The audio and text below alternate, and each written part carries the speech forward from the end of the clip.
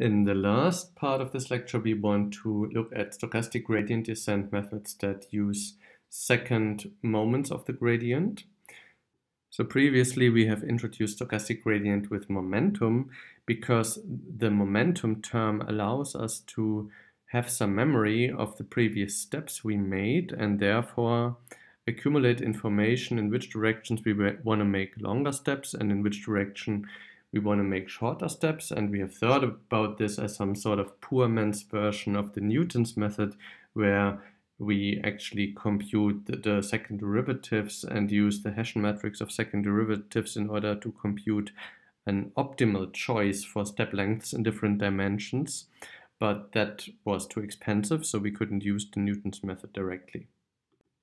Now, second moment methods of stochastic gradient descent are improved stochastic gradient descent methods that do not only compute running averages of the gradient, but also running averages of the second moment of the gradient. So we are still not computing the Hessian or inverting the Hessian, but the idea is that by tracking this higher moment of the statistics over the individual updates that we are doing, we can incorporate more useful information and therefore make better choices of the step lengths in different dimensions. So this is the idea of second moment methods, and this then leads us to really state-of-the-art optimization algorithms that are used a lot, like Adam, RMSprop, and others. Let us start with the RMSprop algorithm. So firstly, we define the second moments. So the gradient of the loss function with respect to the parameters at time or iteration t is again called gt. That's a vector. And we define the second moment as the expectation value of the gradient squared. So here the square is applied to every individual element of this vector. So the output S is again a vector. The RMSprop update rule is defined as follows. So first we compute the gradient as usual. So just the first derivatives of the loss function with respect to the parameters. And then we update our expectation value or our running average of the second moment as follows. We are mixing our last vector of the second moments as t minus 1 with the current expectation with the current value from the current time step t by just computing the gradient g and squaring it. And we're mixing these two estimates according to the coefficient beta, which is between 0 and 1. If we set beta equal to 0, we have no memory. We are just using the current squared gradient as s. And if we are setting it to 1, then we are not updating, but we are just using our past estimate. So we are setting it somewhere between 0 and 1, and usually relatively close to 1. Now the update equation looks as follows. We're updating the parameters by taking the last parameters and then going against the direction of the gradient, but we modify the direction of the gradient using the second moment estimate S. And again here the division and the square root are defined element-wise. So we basically just do this for every single element of G and S. Okay, so the coefficient beta controls the averaging time of the second moment. Often we use something like 0.9. So the closer beta is to 1, the longer our memory is. Eta is again the learning rate. That's a small number. Epsilon is just a regularization constant. It avoids that we divide by 0 in the parameter update equation. And the learning rate is reduced or increased in directions when the gradient fluctuates much or little.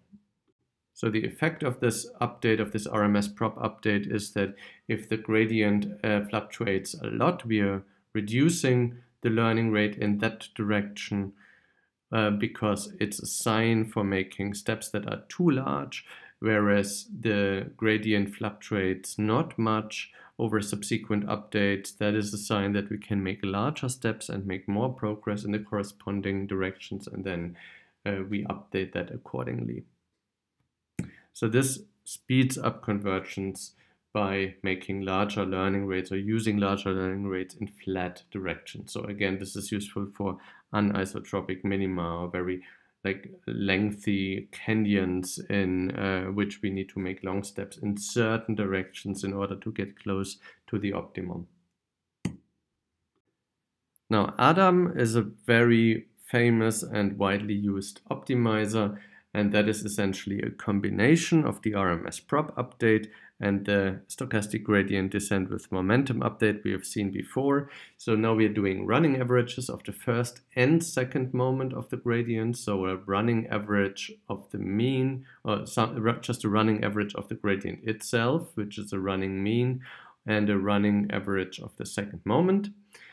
And based on this, we define the gradient and the moment update as follows. So first of all, we compute the current gradient g. Then we have a running average of the gradient itself and its second moment. And we call these estimates m and s. Then there is an additional bias correction for these moments, essentially just a correction for the running average. And then we define the parameter update as given here. So this is relatively similar to the previous algorithm. You see that the parameter update essentially looks the same. You update the parameters by taking the last parameters and then making a step against the current gradient estimate. You correct this gradient estimate by the estimate of the second moment. And the difference to RMSprop is that instead of just the current computation of the gradient g, you're really using the running average of the gradient m. Again, division, taking square roots, and squaring are all element-wise operations. So this update equation really is implemented for every single element of the corresponding vector. The parameters have a similar meaning as in RMSprop. So we have now two memory or time scales, beta 1 and beta 2. They set the memory lifetime of the first and second moment averages, and the closer they are to 1, the longer the memory. Eta again is the learning rate, and epsilon again is a regularization constant, just the same as in RMSprop. And again, this method increases the learning rate when the function is shallow and when we're making consistent updates, and it reduces it when we are fluctuating a lot and when the norm of the gradient is large. And this helps us to speed up learning in the face of long, shallow minima. So in order to better understand what Adam does, let us just consider the case of a single dimensional optimization. So we have a single parameter theta that over which we are optimizing, and let us rewrite the second moment in terms of the variance. So s minus m square, the mean square, and then the update rule is given as follows. So we have the new parameter given as the old parameter minus learning rate times this fraction that you see here. And now we can look at different limiting cases of this update rule. So one interesting limit is when our gradient estimates are consistent. So in subsequent steps, we have similar estimates of the gradient, and that means our variance, sigma squared, is small. So that means the running mean of the gradient, m hat, is dominating the sum in the denominator on the right-hand side, and the ratio or the fraction is approximately 1 because we have m hat divided by square root of m hat square. So our update rule is simply subtract either. So this will cut off large persistent gradients at a norm of 1, and it will just limit the maximum step size in steep directions where we have consistent gradients. The other extreme is if we have very strong fluctuations between subsequent gradient descent steps, then the variance dominates the sum in the square root on the right-hand side, and we can neglect the running mean in the sum. And then we make updates that are equal to eta, so the step size, multiplied with running mean divided by the standard deviation, or the square root of the running variance. And mean divided by standard deviation, this is basically a signal to noise ratio. So this tells us for every direction how much consistent signal is there compared to the fluctuations or the noise in subsequent estimates of that signal. So this basically says, make the steps along each direction just as large as we have useful signal information from the estimates of the gradient in that direction. So finally, let us look at an illustration of these different optimization algorithms on a tricky function. So this is the so-called Beal's function. It's a periodic function. So the function is periodic in x and y, shown here. And we are looking at the trajectories of different optimizers starting from two different points on the top and the bottom of the plot. So basically at -1 + 4 and at -2 - 4.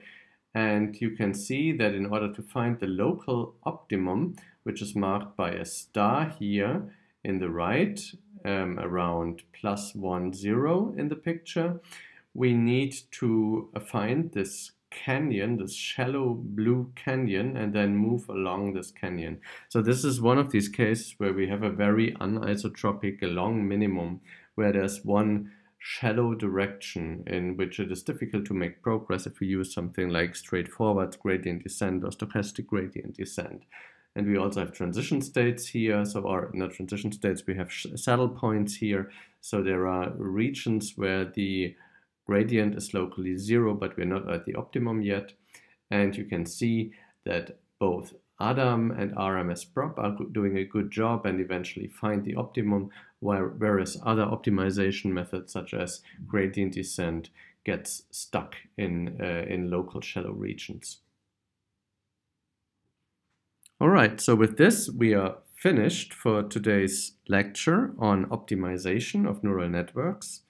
Adam, RMSprop, or stochastic gradient descent with momentum are frequently used optimizers. They are used to obtain state-of-the-art results. And of course, there are many, many other versions of optimizers, and there's still quite a lot of research in this direction. But in many cases, you can pick one of these methods and use them.